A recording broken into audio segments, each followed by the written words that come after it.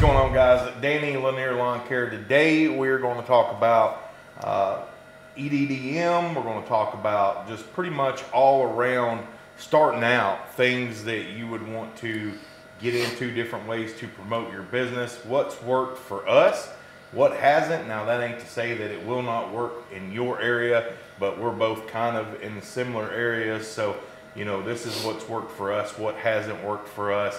We're going to talk about CRM, CPAs, things of that. Just starting out, I mean, the first thing that I did not have, the first year in business, I think most people are really just trying to see if they can make the money before they try to transfer over from a full-time job.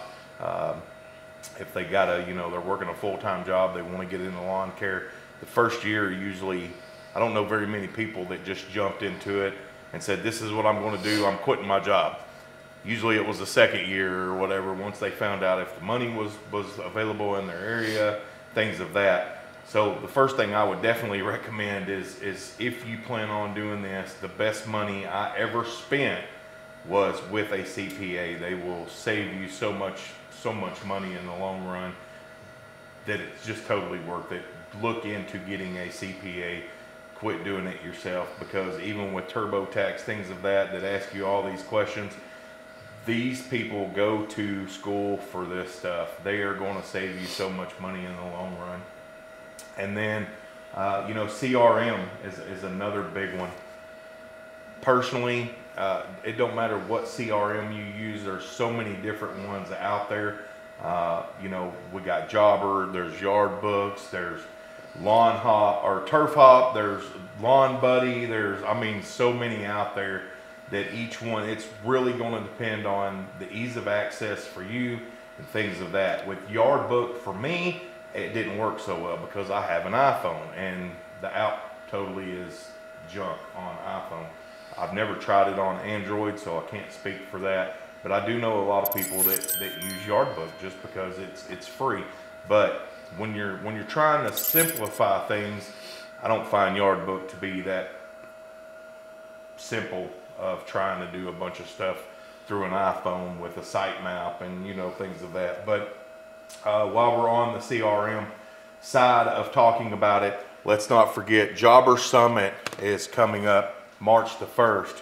So go check out that. I will leave a link down below so you can go and see if this is something that's right for you. And if this is a software before season starts, or maybe you're in Florida or somewhere and you never stop, look into it. Just go to the Jobber website, look at what all they can offer and see if it might be right for you, because with the link down below, you'll be able to save, you'll get a free trial, plus you'll get 20% off your first 6 months. So I will be there at Jobber Summit. Once again, there's 2 time slots for this, and so you've got a morning time slot, and then you've got an afternoon time slot as well.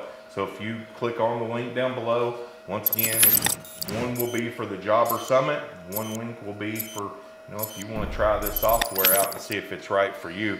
But March the 1st coming up real quick.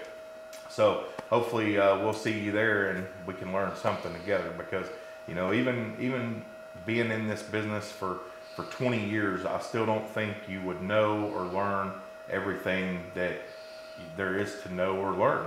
And so let's go into what's worked best for us when it comes to advertising. I know when I first started my company, I had these magnetic signs made for the side of my truck, and I'm gonna be honest, I personally never got one call off of them things whatsoever. Have you ever tried the signs? Well, Danny, I've done the signs, but one of the things I've learned is, like you, there's no calls from the signs. The only advantage I see from the signs is people get used to seeing it. You know, they get used to seeing it at their neighbors' yards and things like that. That brand name. Yeah, and then if you do exceptional work, they identify that. And then when they go on to Google, because everybody Googles for everything anymore. Yeah. So when they go on there to Google, and especially if you're up there in that top 5, that's the first things people look at. Well, then when they see your business on Google, then they can kind of identify it with your truck, with the signs and everything, or if you've got shirts with logos, they start identifying it, and it's like a subconscious trigger. Hey, I've seen their work. I know their work. To me, that's the only advantage of really having the sign. Yep. I've tried the yard signs. I've tried, the only thing I haven't tried, and I want y'all to let me know down below, what's worked for you in your area? I want to know if EDDM has worked for you. Because I thought about spending the money for EDDM.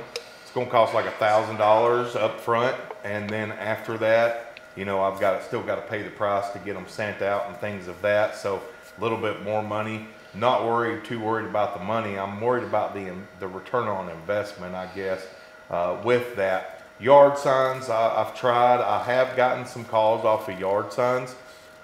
Google has been my #1 thing. Yeah. Google is literally, I mean, Google my business, go sign up. I mean, it's 100% free. There's no reason why you should not have a Google business page.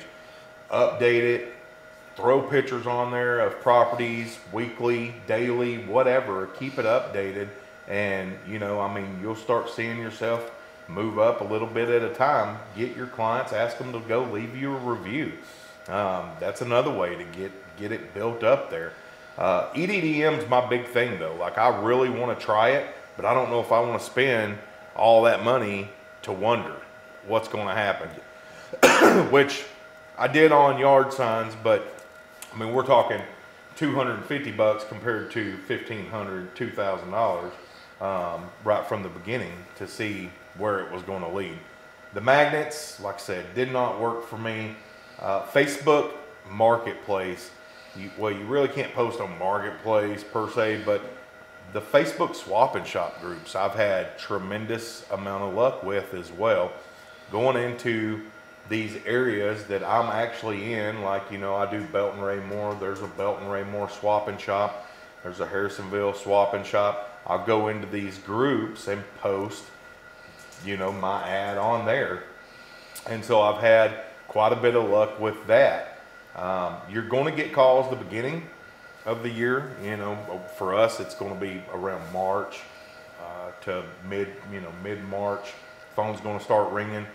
Then once that phase 1 there is phased out, your next step's going to be May-ish, because these people get these lawn care companies that they do not like, do not care for, or they just quit on them or quit showing up, whatever the case may be. And then they're looking for somebody else. So you're going to get that, you know, that May-June call because they're looking for somebody.